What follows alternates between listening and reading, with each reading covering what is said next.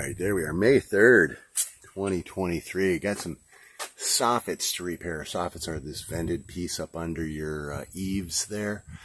And what happened is the storm blew them out of here. If you look at these, when they installed these, this is the original piece right here. You can see they've got a little tab they bend up on the J channel.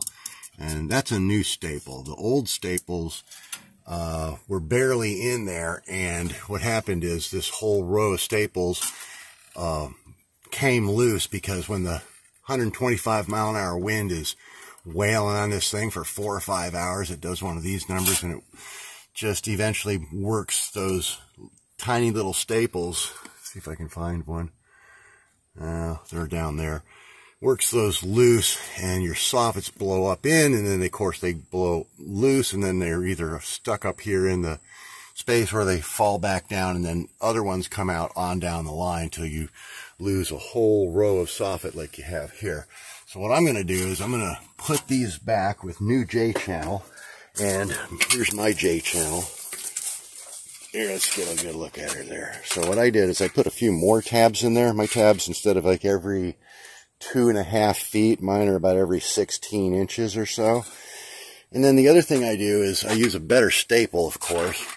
Ooh, hopefully we're going to have, oh good, that tab misses that. Alright, so that's going to be perfect.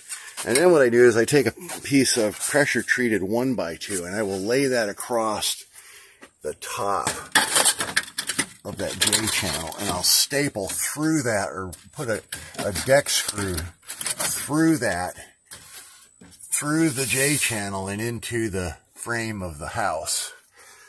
Okay, yeah, here it is over here. Where's my deck screws?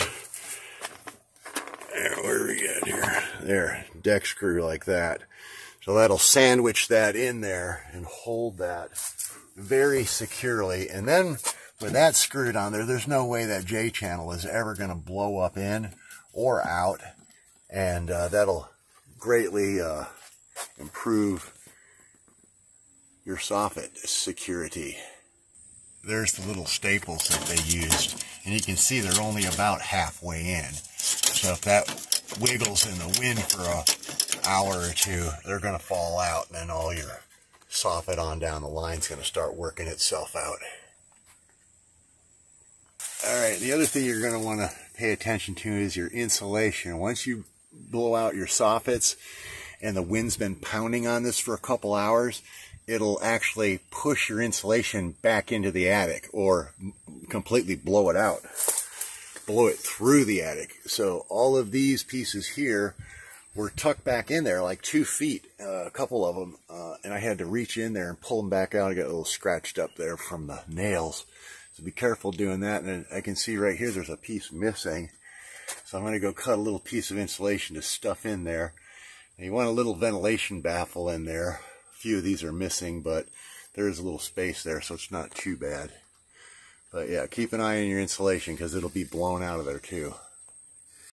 Alright, and as usual, you get down to your last 4 pieces here, and I don't have anything wide enough. These ones blew away, or my neighbor took them and put them on his house. I told him he could have mine.